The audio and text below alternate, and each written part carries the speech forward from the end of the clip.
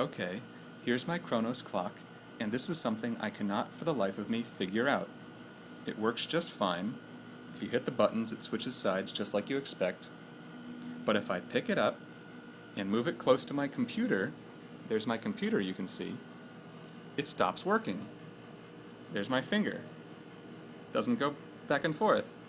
But if I move it away from my computer, it works again. It's amazing. There must be some sort of interference from the computer that stops the clock from working. But I can't imagine what it would be. Again, it breaks. It doesn't work anymore.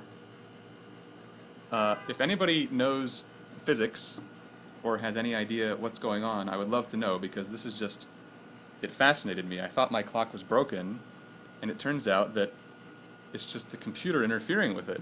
And I don't know how it would be doing that. It's my computer and it breaks. It's just, it's crazy.